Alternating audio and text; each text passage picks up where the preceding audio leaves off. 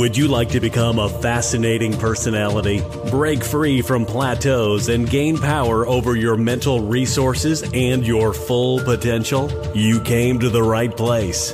Welcome to a magical journey to yourself. This show is made in Germany. If you like the show, please subscribe on iTunes, Spotify, or puremindmagic.club. Welcome to Season 1, Shaping Your Reality. And here is your host, international magician, speaker, and book author, Victoria Mavis.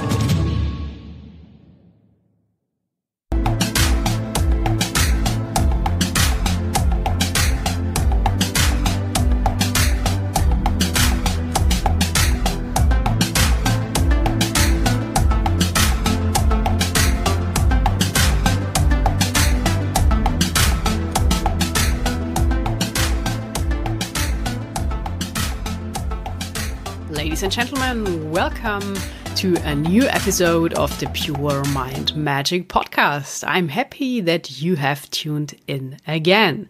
Today, it's all about influence, success, and wealth. And I have on the show achievement mindset trainer, Ron Malhotra. He is a #1 best-selling author, award-winning wealth expert, international speaker, and the CEO and founder of the successful Male Global and Thought Leaders Institute. So this is gonna be a very interesting interview you won't miss. But before we start, I have a hot magic tip for you when you are in the same position as me, looking to expand your virtual team to get even more done in a day while you focus on your core tasks. To enhance your productivity, I found a really cool platform because I just returned from UK, London, and this platform is based in UK, and you can find people there and hire them per hour. So a really cool tool, and I'm going to put the direct invitation for you in the show notes. With that, you get £30 off your first booking there. I think it's really cool, so give it a try. And now we start right away with this fantastic interview today with Ron Malhotra. Hi, Ron. How are you today? Hi, I'm doing very well, thank you. How are you? Good. So, Ron, where are you based at the moment? I live in Melbourne, Australia, which is on the other side of the planet from you, I think. And Melbourne was, for those that may not know, Melbourne was voted the most livable city in the world for 7 years. And we're experiencing a very cold season at the moment because we're right in the midst of winter in Melbourne. Oh, okay. So here it is summer over in Germany, but it's great to talk to someone from the other side, like we say, down under.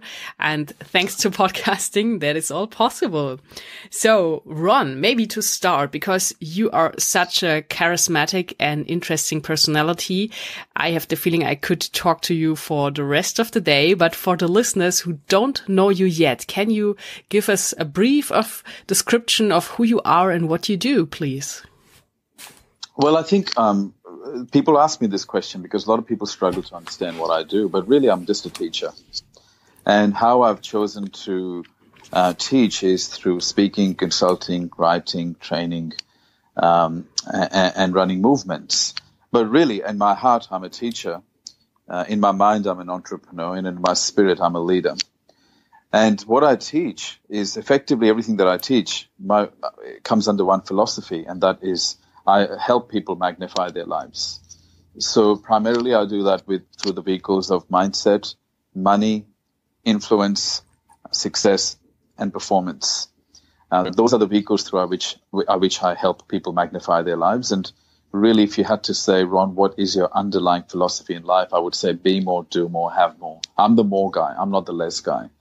So I'm always hungry for more, and it's not about greed. I'm very much about wanting to know exactly what my true potential is. And I'm one of those guys that wants to be completely used up by the time I'm dead. So, and anyone that comes into my sphere of influence is somebody that has to be ambitious by default, because if they're not ambitious, they're not going to like me. I like that. So this is a very clear approach on what you do and a good description about it. So it's action, action, action. And it's what they say on film sets to get the scene rolling. It's action again. So Ron, can you give us a description of some success principles? Well, certainly. I think one of the things that I realized was, I'll just give you some background. So I come from the money world. I've been in wealth management for a number of years. So I've spent 17 years talking to people about money. And money is one of those subjects that most people are not very comfortable talking about. But money is also one of those subjects that when people start to talk to people about their money situation, you start to really get insights into how they think. And what happened with me was I was just, assisting people with their money decisions. And over a period of time, I started to identify patterns in their thinking, to the point that after I had done it for a number of years, after 5 or 10 minutes of speaking to a person, I could see identifiable patterns, and I could predict with great certainty what their financial position is and where they're going to end up. Now, this was really interesting because nobody in the finance world was talking about the connection between psychology and net worth. Most people would just make the assumption that if you have a lot of money, that if you have a lot of strategies and you invest well, that you're going to become wealthy. Very few people have actually made the connection between psychology and behaviors and the amount of wealth that you create. Now, when I made the connection, I was absolutely certain that there was a link. I started to then find out that there was a couple of fields like behavioral finance and neuroeconomics, which had done some research. Now, this started to whet my appetite to learn more about the human psychology. So I started to delve into traditional psychology, neuroscience, epigenetics, sociology, theology, philosophy, metaphysics. And what I was trying to do, which I didn't know at the time, was I was trying to find a definite connection between how people think and the circumstances that they produce for their lives. Because vast majority of people think that their circumstances come first. But I was convinced that the circumstances didn't come first. What came first was how they think. Now, when I say this at events, sometimes people say to me, but Ron, are you telling me that that car accident that happened to me is my fault? Are you telling me that the fact that I got molested as a child is my fault? Are you telling me that my boss doesn't pay me enough money? Is that my fault? And I go, no, that's not what I'm saying. First of all, let's not use the language of blame and fault. But I am saying that in the short term, things can happen to you that are out of your control. But in the long term, you're always responsible, not to be blamed. You're always responsible for the circumstances that you're in. Now, this is something that really confuses people. But then I show them how they got into the circumstances that they're in.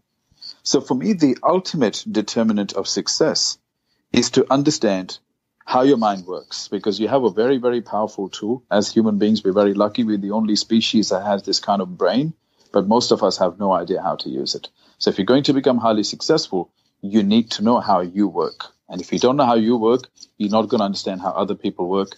Don't understand how other people work, you're not going to understand how the world works, and you're just going to live a very confused life. So for me, the clarity came in when I understood that the biggest contributor to your success was clarity. The more clear you are on who you are, how you work, what you want, the more clear you are on why you're here, the better decisions you're going to make, and the better decisions you make, the better outcomes you get in life. That is so impressive, Ron, and makes so much sense, all the knowledge you collected there from psychology. So could you share with us some tips and tricks to work with the mind and shift the mindset? Well, the first thing I always say to people is that, because I get a lot of people who say, can you give me some tips on money? Can you give me some tips on entrepreneurship? Or can you give me some tips on influence of my mind? And I go, first thing is, the first tip I'm going to give you is get away from tips. And people go, what do you mean? And I go, well, the problem with tips is that tips can never cause transformation. The only thing that will cause transformation is an understanding of the principles and laws. And the reason is very simple. If you do not understand the principles, but you understand the tips, you will still not be able to apply the tips. So you've always got to start with the principles and laws. There are some principles and laws that govern everything. there are principles of business, there are principles of money, there are principles of life, there are principles of success. You've got to start with the principles. So if you bypass the principles and you go into strategies or you go into tactics or you go into tips, the problem will always be you don't have context. And I always say one of the most dangerous things today in this world today now, where we're bombarded with information, is that content without context doesn't make sense. You've got to have context first. So I will try and answer. This is not me trying to deviate from the question, but what I'm trying to do right now for your listeners is try to produce some context first. Because it's very simple. If you don't understand why you're doing what you're doing, you're not going to do it. Now, when people say, I want a tip, what they're basically saying is, Ron, tell me how I can just land on top of the mountain without climbing. Well, that's not possible, right? So what you've got to do is you've got to fall in love with the process. You've got to master the process. When you master the process, the results come automatically. If you engage in the cause, the effects take care of themselves. If you aim for the effect, you'll never master the cause. And that's the issue. So there is fundamentally, what we're finding is that there is a flaw in the way people think, and there's a flaw in how people are learning things. And what it's doing is it's creating a massive illusion of knowledge. Today, anyone can go on Facebook and find some motivational and inspirational messages. Anybody today can espouse to know something by sharing messages. But what is the ultimate truth? Well, the ultimate truth is one that stood the test of time, that has been applied across various countries, across various centuries by various scholars, philosophers, scientists, and has produced consistency of outcomes. That is the truth. So what's happening today is in a world which is in the social age where information is shared so freely and quickly, people are more confused than ever before. They have more information than ever before, but they have less wisdom than ever before. So the reason why you have to go back to principles and laws is because that gives you wisdom. It makes you understand that this piece of information is relevant in these circumstances, but not relevant in other circumstances. If you don't have that, you're going to confuse yourself. So let's just talk about, one of the first, before we go into the answers, we have got to ask ourselves the right questions. So the first and the most important question in the world is, what am I? And I know that people might go, oh my God, Ron, this guy is so deep and intense, and where are we going? This is all sounding very esoteric and spiritual. It's not. Ask yourself, what are you? Can you answer that question? People say, I'm a human being. Well, that's what you were told, but what are you really? What does that mean? Second question you want to ask yourself is, who am I? Who am I? Are you your name? Well, did you pick your name? Are you your occupation? Well, did you pick your occupation, or was it a product of media and cultural conditioning? Are you your nationality? Did you pick your nationality? Are you your religion? Did you pick your religion? Are you your culture? Did you pick your culture? If the answer is no to all of them, then the question is, who are you? And who you are must be defined by your purpose, your passion, your strengths, your values, your mission, and your goals. Now, here is the problem. Majority of people can tell you their name, their occupation, their nationality, their culture, and their religion. But they would struggle to tell you what they're passionate about. They would struggle to tell you what their strengths are. They would struggle to tell you what their values are. They would struggle to tell you their purpose, and they would struggle to tell you their goals. It is no wonder that majority of people in the world fail in being able to craft and design the exact life that they want, because, going back to what I said earlier, they have no clarity. So it has to start with clarity, and it has to start with you. The other issue is now you've got a world. I mean, I don't know if you know the statistics around it. So we're looking at statistics. So we've got a better lifestyle than ever before. Today, we have more technology than ever before. We have the ability to be able to connect with anyone. But despite that, we are seeing rates of depression, anxiety, violence, substance abuse, all on the rise. Bankruptcy and business failures. Why is that? Because information doesn't cause transformation. What causes transformation is insights. And that's what people are missing. So one of the things, and the reason I'm talking about this is because people have to understand, if the question is, well, how do I become successful? You've got to first understand what will not make you successful. And what will not make you successful is just going and seeking a lot of information, but not knowing what to do with it. Yes, that makes so much sense. And I can relate to that with magic as well, because sometimes people say when they see illusions on stage, oh, I know how this is done. And then I think, okay, great. But does it help in any way? Can you reproduce it, or can you earn money from that? And of course they can't, because they don't understand everything behind it and how to do it, how to put it to life. And you're so right with that, because it's easy to go on Google and grab any information you need, but then it's just that people turn into information hoarders. They don't come into the process of acting on it and really make it happen. So Ron, you are also a best-selling author, and what would you say, to adapt the question now, would be the best process to turn from author to best-selling author? Well, first of all, I mean, the reason I'm even an author is because I have a desire to make an impact, and this is where it starts. So I never recommend that somebody just start to write a book unless you know that you have to have a good reason for writing a book. I can also tell people that you don't make a lot of money selling books. Most people don't. And somebody said to me, Ron, why do you write books? Because I'm just on my fourth manuscript, and I've already got the fifth manuscript also done. So he said, well, why do you write so many books? Because there's not enough money in it.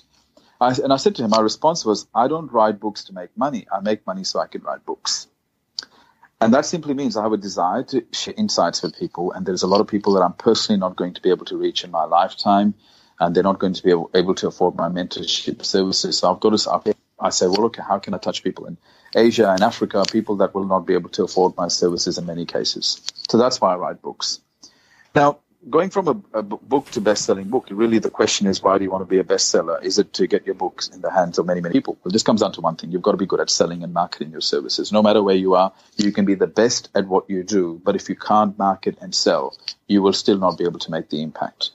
And so one of the things and this is what I teach now, I go, well, what are the main contributors to success? Number one, you got to know who you are. Number two, you got to understand how your mind works. Number three, you've got to have a strong desire for what you want in life. People that don't have desire don't make it big. You've got to have ambition. You can't take somebody that has no desire and give them motivation, because problem with that is we only have limited reserves of willpower. So willpower doesn't take you all the way. It only takes you a short way. And so if you don't have a lot of burning desire inside of you, and you don't know what you're passionate about, you're not going to sustain yourself on the journey. And that's why it's so important to know what makes you come alive, what inspires you, what is the thing that you would do for free, what is the thing that you do that makes you lose all concept of time, where you get so engrossed that you forget what you're doing. That's what is in your zone of genius. Everybody has a zone of genius, but majority of people will never discover it, because they're not seeking it. So what happens is so many people find occupations and careers and jobs that are not in line with their zone of genius. And so what happens is they work too hard for too little. They make very little impact. They make very little difference. And they never reach their potential, because they don't ask themselves the important questions first. So if somebody said to me, Ron, how can I write a best-selling book? I would say, well, first of all, what do you want to write about, and why do you want to write it? Second of all, I would say to them, find out exactly who you're writing for. Don't write for everybody. Keep a picture of the person in mind that you're writing for. I had a lady recently who reached out to me. She said, I'm writing a book, but I've got this block. I don't know how to write. I said, just picture that you're speaking to somebody, one person. What do they look like? What is their name? How old are they? What do they do for a living? And come up with a complete idea of who you're talking to. And then when you write that book, you pretend that you're only talking to this one person. That's how you come up with a great book. And then once you have written that book, you have to come up with a very amazing title. Very, very important. It's interesting that, and they did some research and they found that there was a cookbook written which only sold 2,500 copies. When they changed the title, it sold 150,000 copies. The content was still the same. We're constantly told not to judge a book by the cover, but most people do. We look at the cover and we make a decision whether we're going to buy a book or not. So don't make the mistake of writing a fantastic book and then coming up with a crappy title. You've got to make sure that the title is very compelling and it's appealing for the person that you wrote it for. That's really important. It's not appealing to everybody. It's just got to appeal to that person. So one of the other things I say to people is, if you're going to become a best-selling author, is you be prepared to polarize some people, which means you can't have opinions and views that sit on the fence. Be okay with offending some people by what you stand for, because the moment you strongly stand for something, by default, you stand against something. And when you stand for something, some people are not going to like it. And if you want to please people, you'll never make it big. So don't worry about pleasing people. Please the people that you're trying to serve, not everybody. So, and then, of course, as I said to you, you've got to become very good at marketing and sales, because once you've written a great book, you know who you're writing it for, you've got a great title, you've got a great cover, and you're prepared to polarize people, that still isn't enough. You've now got to know how to market and sell your book. And for that, you've got to learn some marketing and selling skills. You've got to promote it. You've got to be I always say that if you're not okay with self-promotion, you're not going to make it in the world of business, no matter what product or service you're selling. So I had a lot of reservations myself once upon a time, and I thought to myself, geez, if I am promoting myself, am I selfish? Am I egotistical? Am I greedy? But then I realized that I could not serve anybody until I promoted myself. So I made peace with the fact that the best way for me to serve my market, the people that I want to help, is for me to stand out first. But I was not standing out to serve myself. I was standing out to serve others. And that's a key distinction you've got to make in your mind. So you've got to make peace with that. Because if you don't make peace with that, you will hesitate in standing out, and you will hesitate in promoting your work. And if you hesitate in promoting your work and you don't back it up yourself, others aren't going to back it either. Yeah, there is so much great advice and valuable advice in that, what you're saying, Ron. And it brings us back again to thoughts and beliefs, and to work with the mind in the right way. So what would you advise would be the best start to learn how the mind works? Well, I think nobody has really fully understood how the mind works, but there are some things that everyone unanimously agrees with. And that is, well, first part everybody says is that, well, the mind has different components, and that you have a subconscious mind, which is much more powerful than the conscious mind. So as I'm speaking right now, you're listening to my voice, and your conscious mind is engaged. Your unconscious mind is keeping you alive. It's keeping you breathing. It's keeping you blinking. It's keeping your blood flowing. It's doing all of that without you having to worry about it. That part of the mind is the part of the mind that is responsible for your results. And that part of the mind is where your habits, your values, your beliefs, and your self-image reside. So what happens is, a lot of the times people consciously desire something. So they say, hey, I want to be rich. But they have this unconscious belief that says rich people are greedy or they're bad. So they want the money, but they have this belief that having money makes you a bad person, or people who have money exploit other people. So now you have a belief that contradicts the desire. And ultimately, between the desire and the belief will always win. Which means that the moment you come close to making money, you're in the proximity of a money-making opportunity. You will either become inattentively blind and not notice that opportunity, or if you do notice it and you do something about it, somewhere you're going to sabotage that opportunity. Why? Because your mind will not allow you to do something that is inconsistent with your own hidden beliefs. Same thing with self-image. If I see myself as an average person, an average husband, an average dad, I'm not going to do the things that I need to do to become a world-class entrepreneur, because average people don't act like world-class people. So what is my self-image? And the self-image is, how do I see myself? What happens is, what people don't realize is that how you see yourself is more important than how other people see you. And soon enough, once you're convinced that you can be the person you want to be, other people start to believe it too. Eventually, people start to accept you on your own evaluation of yourself. But majority of people see themselves as not great. They look at the current circumstances, they look at the current income, they look at the current occupation, and they let those things decide their self-worth. Whereas I always say to people, your occupation, your net worth, your self-worth will not change unless your self-image has changed first. You have to see yourself a champion way before you become one. That's what Serena Williams did. That's what Floyd Mayweather did. That's why people like Muhammad Ali, if you look at people in sport, you look at business leaders, they became champions in their mind long before they became champions in the real world. So one of the issues with that is that most people live from the outside in. They look at the current circumstances and then they let those circumstances decide how they're going to feel. And the problem with that is that they're living from the outside in. The hardest thing in the world is to convince your own mind about something. That's the hardest thing. Forget about convincing the world. Can you convince your own mind that you can be a champion? So if you can change your own self-image to see yourself as the person you want to be, not as the person that you are, you convince your mind to be that person. Soon enough, automatically, your thinking, your feelings, and your behaviors will change to coincide with the new self-image that you have created. It will happen automatically, but you've got to change that image first. Yeah, that makes so much sense. So what would you say, Ron, would be the best way to do that? Like visualizing yourself being this new version of yourself? Well, that's part of it. But again, that's a tactical solution. The first thing is you've got to ask yourself, what do I really want? Okay? And that should not be defined by what is possible for you. Just first decide, what do you really want? So when I decided many years ago that I wanted to be an international speaker, I wanted to be a best-selling author, I wanted to be a world-class mentor, there was nothing in my reality that would suggest that I could be any of those things. There was nothing in my reality to suggest that I could have a global business, or I could do this, or I could do that, all the things that I'm doing right now. But the first thing I did, right before I set my goals, before I visualized, I became extremely clear on what I wanted. And I made sure that what I wanted did not come from my head, it came from my heart. Because your heart doesn't lie to you, the head lies to you.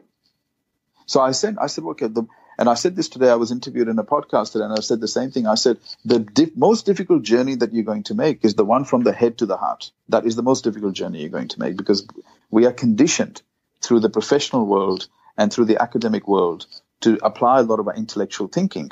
But most of us don't realize that our heart also has a lot of intelligence. Our heart already knows what we're good at. It already knows what makes us come alive. It already knows what our natural inclinations are. So if you follow your heart first and then go, what do I really want? That's the first step. Then you write down in detail. On a piece of paper, you write down exactly what that looks like. What do you wear? How do you look? What kind of influence do you have? What kind of money do you make? What kind of lifestyle do you have? What do you do for work? What does your day look like? And you write that in vivid detail. Because the first thing is you've got to give your mind some clear instructions as to what you're looking for. The clearer your instructions, the more effectively your mind can work. So you start to go, well, this is who I am. This is what I want. I get up in the morning and I wear this kind of clothes and I drive this kind of car and I go to work. And people treat me like this, and this is what I'm doing, and that's what I'm doing, all of that sort of stuff. You write down in detail, and you start to feel, is it inspiring you or not? If it's not inspiring you, you rip up that piece of paper, you throw it in the bin, and you start again. Until you really start to feel a strong level of inspiration. Once you've got that, that's what you really want. And now you're starting to create your self-image in vivid detail.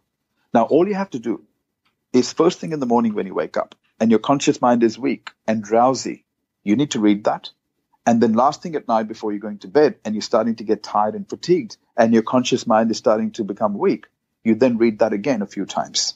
What you're trying to do is you're trying to take the self-image of the ideal person that you want to be, and you're trying to bypass the conscious mind and plant it straight into the subconscious mind. Because once you have done that successfully, your subconscious mind will ensure that naturally your thinking, your behaviors, your physiology, your alertness changes to coincide with the new self-image. Very, very powerful. That is really powerful. It's almost like a magic secret, what you described here, to changing lives. So, and it also, to come full circle, means what you said in the beginning, like clarity leads to power. Be really clear on what you really want. So absolutely, and it's been said, our Buckminster Fuller, who was considered one of the most intelligent men on the planet, when he was asked, what made him so powerful and so intelligent, he said 3 words: clarity is power. And you have to work with clarity. Most people don't have clarity. I can tell you. You can say to a person, well, what do you think about wealth? They can't tell you much. They don't know what success is. They can't tell you who they are. So they don't have clarity. They think they have clarity, but if you ask them a question, they will not be able to answer with precision and precise detail as to what they're looking for. And so the problem is a confused mind makes bad decisions.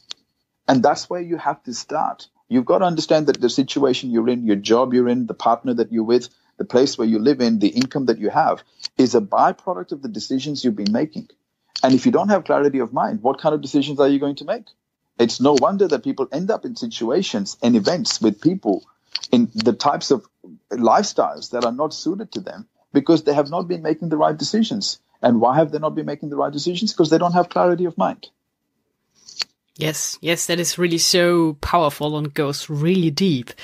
So, Ron, because we talked about beliefs, let's talk a little bit about influence, because I think this is also a topic a lot of people have negative beliefs around it. And in magic for entertainment, it is used, of course, to distract the attention from the audience and also to get people to do some specific things on stage to make an illusion working. But also it's like what you said with marketing and selling. So you have to be good at marketing and selling. But I think myself, you also have to be good in influencing other people, to pitch them something, to sell them something, to get them on board with your idea, your project, your company, whatever. So what would you say is your take on influence, and how is it best possible to influence other people in a positive way? I love the way you tie everything and use analogies to relate it back to magic. I love the way you do that. That's just so amazing that you do it. Now, good question about influence. It's interesting that I have picked all the topics that people misunderstand. I'm constantly having to provide perspectives to people because most people are unconsciously conditioned to see success, see money and influence as negative things.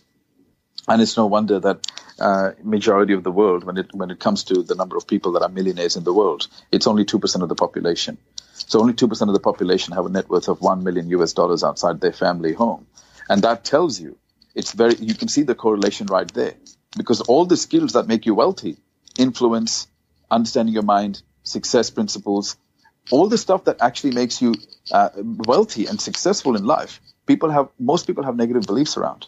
And that comes from a misunderstanding of what influence is.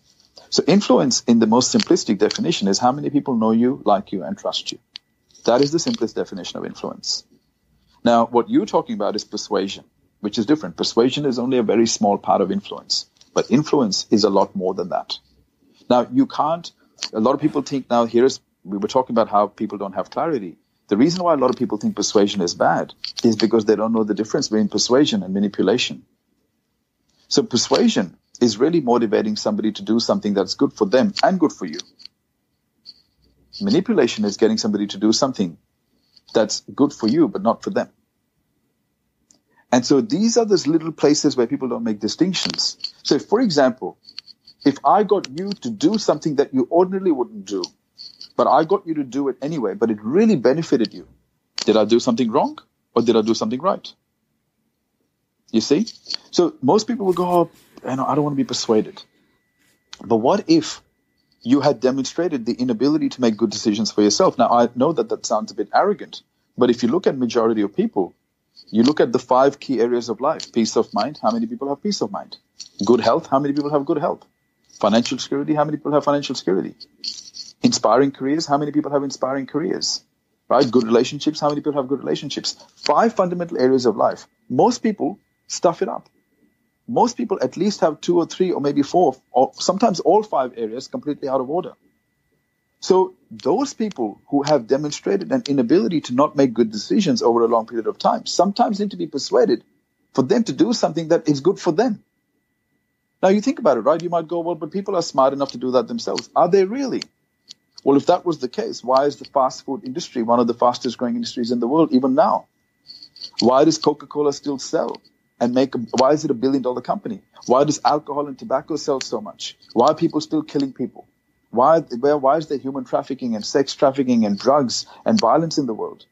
That's because most people have not evolved to the level where they can make the right decisions for themselves. Now, this is not me looking down on people. This is not me being disrespectful, but it's fact. It's a fact. We've been around for, 200, 300,000 years as a species, but we still have not been able to overcome the most basic problems of humanity. What does that tell us? Technology has evolved, but have humans evolved? In many respects, we haven't. So sometimes I will talk to a person and persuade and influence them to do something that they ordinarily wouldn't do. But I know I'm getting them to do something that will benefit them. And so if I've done that, does that make me a bad person? What do you think?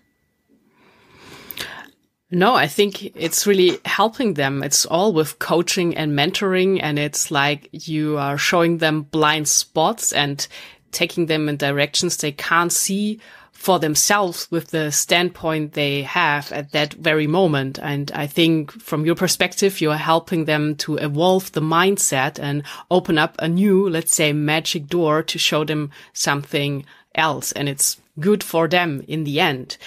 I think it's really about the small distinctions, as you mentioned already there, to decide what's right and what's wrong. And it comes again down to the beliefs someone has, and it's about creating new beliefs for them. And I'm pretty sure in the end, when they look back, they can see what you have done for them. Exactly right. And look, a lot of people don't like being persuaded because they think they're being tricked. But it's not about tricking. It's about showing them something that they're not seeing. It's about showing them what's in their blind spot, right? And sometimes persuasion, that's what persuasion involves. But influence is a lot more. Influence is actually about, and today I say that your influence and your reputation is more important than your occupation and your salary. And the reason for that is we're in the social economy. We're not in the information economy anymore. And so if I can give you some examples of how my influence has helped me, for example, through my influence, we have been able to raise funds for a charity. Through my influence, I have been able to attract venture capitalists. Through my influence, I've been able to build teams, and I've been able to create communities. Influence is so important today, but most people have no idea. And I always say, I have this saying, I always say, without influence, you're going to work too hard for too little. It's one of the best kept secrets of success. But the first thing is, you've got to get over your negative associations with influence. The influence means my ability to be able to lead people. How many people know me, like me, trust me, and are willingly going to follow me? Not follow me because their salaries depend on me, but how many of them are willingly prepared to follow me? Now, for me to become influential, I have to understand a few things. Influence is not built quickly. It takes time to build influence. And before you can build influence, you have to create a lot of value for people over a long period of time. You can't give something to somebody today and expect influence tomorrow. It doesn't happen like that. So the first principle of influence is it takes time. And you have to constantly think about other people, because the moment you think about your influence, you're going to fail because now you're thinking about yourself. So paradoxically, if you want to build influence, influence can't be an objective. It becomes the consequence. The objective should be value creation. You create value long enough for people over a period of time. You build a brand that makes you stand out. You are very consistent with your message, and you demonstrate strong character and consistency in what you do. Influence becomes a consequence of that. It starts to happen automatically. And once people trust you, then you have power, because now you can build collaborative communities. One is too small a number for anyone to be able to make massive change. But once you start to create people who believe in you and believe in your vision, because you believed in them, because you created value for them, all of a sudden now you've multiplied the ability for you to be able to carry out tasks. And that's when it becomes really, really powerful. Yes, and it's really a good kept secret you mentioned there with the influence. And I think this is also why there are people out there who do seminars, and they started to build this trust over a long period of time with maybe starting to write a book and doing a YouTube channel, podcast, or whatever. And then they reach that point where people pay so much money and also fly to the other side of the world just to be there, to get their energy and to get everything live from them on stage. That's true. But here's the thing. Don't just write books and start doing YouTubes because you want influence. The first thing is you can't bypass the most foundational step. How do I create value for people? If you don't ask yourself that question, and you do all the tactical stuff at the superficial level, right? Build a logo, build a website, write books, go and speak. The problem with that is, what value are you creating? Are you just regurgitating what's out there already? Are you just another Me Too person that wants to stand out so you can become famous and popular, so you can start to sell things to people? Because you can do that, but you're not going to stand out very much. Why? Because that space is becoming extremely crowded.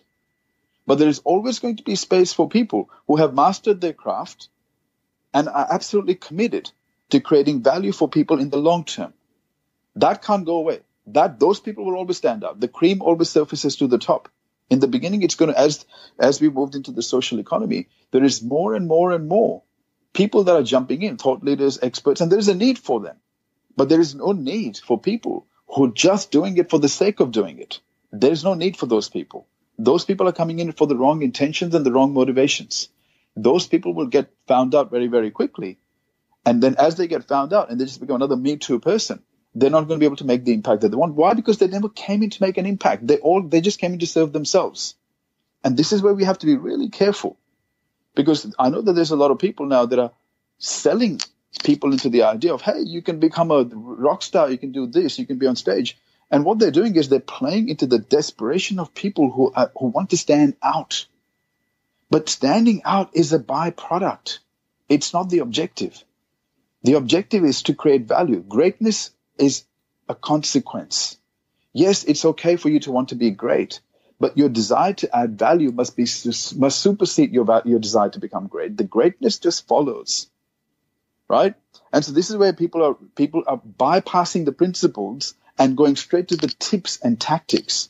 And the problem with that is if you build a house on a weak foundation, it can look all pretty and beautiful on the outside, but it's only a matter of time. When the wind blows, what's going to happen? The house is going to collapse because it was built on weak foundations. Yes, that is a really good analogy to that. And I think the biggest 3 key takeaways from this interview are like clarity is power, learn how the mind works. And in the end, so I lost the red line now with create value. So think of what create value you can create for the world. You did very well because it's not your fault at all. You actually did very, very well in capturing the essence. I'm like, you asked me a question and because I just go, for me, it's about building a picture. I'm painting a picture, but a lot of people want to think in structures and patterns. And I say to people, our mind actually naturally doesn't work that way. A river doesn't flow in a straight line. A branch is not straight, so the way I teach is I give a lot of insights, and people sometimes think they haven't got it, but they have, because I'm not speaking to the conscious mind in many cases. I'm creating value which shifts the way people think. And that is more important to me than to give you a prescribed structure that you can go step 1, step 2, step 3, step 4, because that's what they've been doing in the business world for so long. And what has happened? Productivity has dropped. People are not even applying 10 or 20% of what they know, because that's not how the mind works. So you'll find that I give a lot of information and I give a lot of insights. I do cause paradigm shifts, and people don't even realize that it's happening. Yes, that's it. And Ron, so we could say you are also a magician just operating on another level. Wow, that's a huge compliment. I never thought of it like that, but it kind of does make sense now that you say it. Yes. So you see, it was made perfectly sense that you have been on Pure Mind Magic today. And it was such a pleasure having you here. As I said, such a charismatic person like you. It was really, really great for myself. And I also think for the listeners as well, all the value and wisdom you shared today. And we were talking about your books. I'm going to put the links in the show notes. And you also mentioned that there is a 4th and 5th book on its way to make the way into our real universe, or like in the real reality, from your mind into reality. And you also mentioned that there are mentoring programs you offer. So what is the best page we could send people to, or where is it best to connect with you? Well, people can connect with me on LinkedIn, which is my preferred platform. So every day, if you can't afford to invest in your education or a mentorship or a program, and you just want some free insights, best thing to do is to follow me on LinkedIn. I share value every day, right? But if you want to go to the next level, you're ready to invest in yourself, seriously have a bit of a structured program, be prepared to commit some time and money into it. Then I have various offerings ranging from books to a program which is called the MBA of Success. And then I also have private mentoring programs which teach people how to become thought leaders and start businesses around their passion. So it just depends. But the best way is to go into my website, ronmalhotra.com, or just connect with me on LinkedIn. They're the preferred ways for me to stay connected. But also, if something I have said that you don't agree with, or it made you not feel comfortable, or you even loved it, please just drop me a line. I'd love to know what it is. If you have a question, I'd be more than happy to engage with you directly as well. Fantastic, Ron. So any final words for this interview? Do you have a favorite quote you could share with us? I'll share my favorite quote. And I always say to people, if you do the things that you have to do when you have to do them, there will come a day when you can do the things you want to do when you want to do them. That's really nice. Sounds like magical freedom. So thanks again, Ron, for being on the show. Let's stay in contact and maybe I can bring you back for another episode. I appreciate the time and thank you for having me on. You're welcome. Have a magical day. Ladies and gentlemen, thanks for listening today. And I'm pretty sure you got some really great wisdom out of this amazing interview with Ron Malhotra from Australia and are on your way to be a more influential personality or to becoming a thought leader. Just to let you know, my book is on the way out to Amazon. How podcasting can change your life. It is fully packed with a lot of motivation and also some secret tips around getting started in podcasting. And for the next week, I got another female powerhouse on the show. Her name is Amanda Bayerle. She wanted me to pronounce it the German way. She is from the $1 billion body, which is basically for gentlemen to help them improve their life in every area. And she is also the co-host of the podcast $1 Billion Body together with her husband. We had an awesome conversation around mindset and environment, and you don't want to miss this very high energy interview. So make sure to tune in again next Friday for the interview. And if you are in the mood, tune also in on Wednesday for the midweek motivation. Talk to you next week. Have a magical weekend. And until next time, create some magic.